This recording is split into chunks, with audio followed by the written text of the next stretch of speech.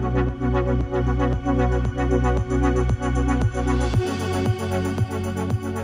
on a small urban river today, and I'm going to be fishing for one of my favourite species to catch on the fly, the chub.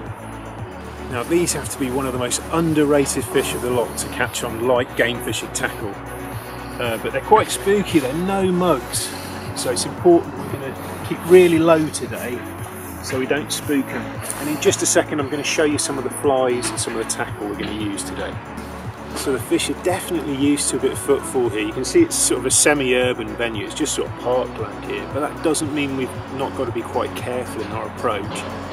So they're normally facing into the current, so I'm going to be casting upstream to them. And I'm going to be using some really nice big dry flies. I've got really simple 10-foot 4-weight outfits, so quite light, 4-pound leader, just a little longer than the rod. And I'm going to be using some really big juicy dry flies, because unlike trout, they're quite greedy, they don't mind quite a big mouthful.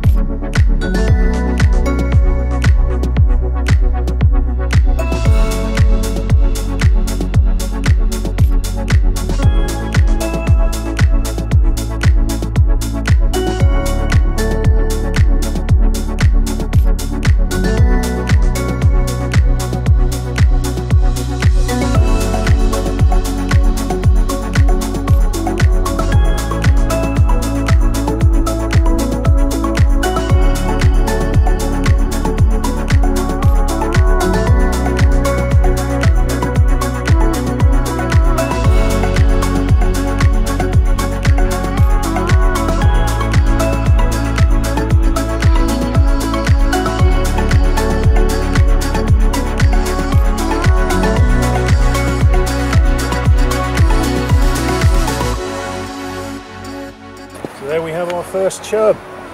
It was one of those swims where I didn't think it was going to happen, to be quite honest. There was a group of 6 or so fish of this sort of size. It just kept turning away, and eventually what they wanted wasn't a dead drifted fly, but one that was just gently tweaked, and I think that was just the trigger. The fly's actually fallen out in the net, but you can see it's a, whoops, it's one of these great big wasp imitations. And even a chub of, this one's probably not much bigger than a pound, even a chub of that size will easily engulf that. That's a really pristine looking fish actually, beautiful.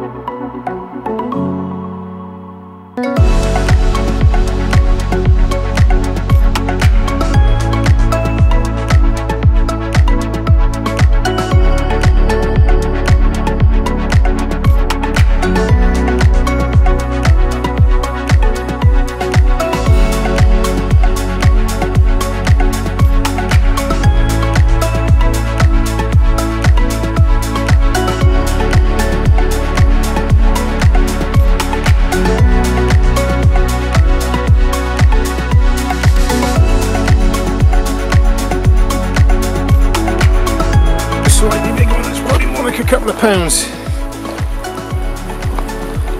Absolutely nobbled that. Whoops! Absolutely nobbled that grasshopper.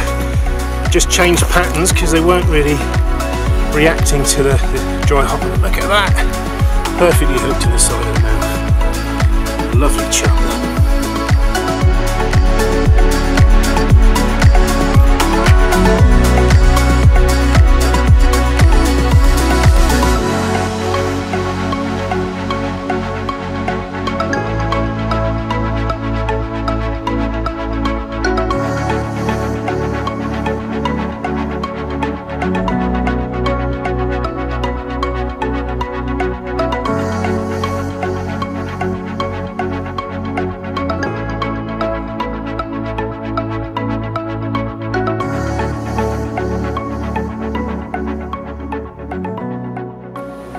Just about done here on the River Tone. It's been a really interesting session on this very urban bit of water. So we've had a stack of chub of various sizes.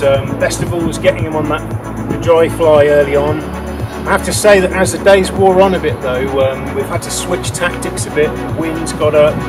The fish have possibly become a little bit wary because we've tried some of the best spots on you a few times. So we're just getting a bit savvy. But I hope you've enjoyed watching. Don't forget to follow the links at the end of this video where you'll find my website and things like the flies I've been using today and some of the books I've done. But yeah, thanks a lot for watching and see you again soon.